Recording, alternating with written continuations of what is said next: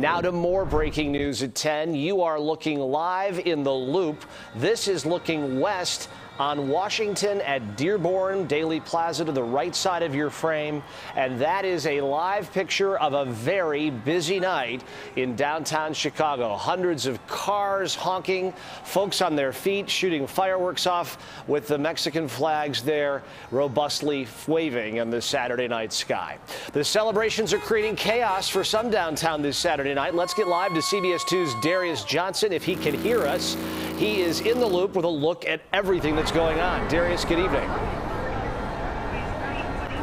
Hey there, Chris. Surprisingly, I can hear you right here from that intersection that you all were just taking that shot from right here at Washington and Dearborn. I'm on the ground outside the CBS 2 studios right now, and look at the crowd right here behind me. At least about another block down, you can see the Mexican flags that are waving within the air. There are crowds of upwards of at least more than 100 people. Many of them, you can see them coming right through the street right now on scooters, on bicycles, but also you see Chicago police manning that intersection right there as they are trying to keep the crowd calm. I can tell you that everything started around 6:30. That is when Chicago Police and the Office of Emergency Management decided to close the central business district to incoming traffic, trying to prevent a lot of these large crowds from entering the downtown area. This happened about 2 hours earlier than last night when they forced the closures once the celebration made it right here to the Chicago Loop.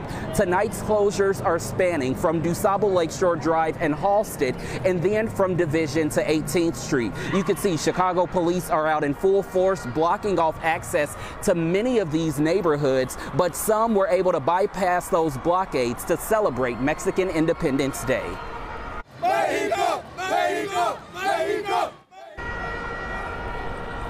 Once those patriotic revelers made it to downtown, you can hear it got very loud. Many of them chanting, celebrating their independence, honking horns, and making sound with anything they could get their hands on. That even includes an unplanned and illegal fireworks show outside of Daley Plaza and some burned rubber, or some burned a little rubber, to make the crowd go wild. Of course, if you're celebrating, you have to eat, even if it means grilling on the back of a truck. The biggest nuisance of all, the traffic. As you can see, cars can be seen lining the streets for blocks. Many of those car caravans, some people even getting out of their cars, starting to parade their way around downtown, holding Mexico's flag with Prague.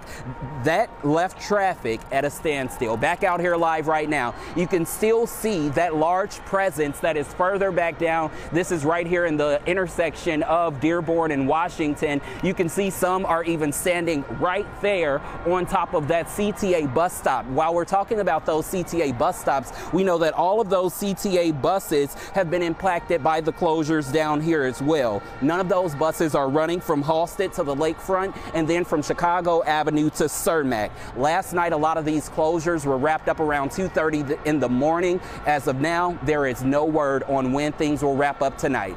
For now, that's the very latest outside the CBS 2 studios here in Washington and Dearborn. I'm Darius Johnson, CBS 2 News. A great recap, a scene that's unfolding in many neighborhoods tonight. Darius, thanks so much.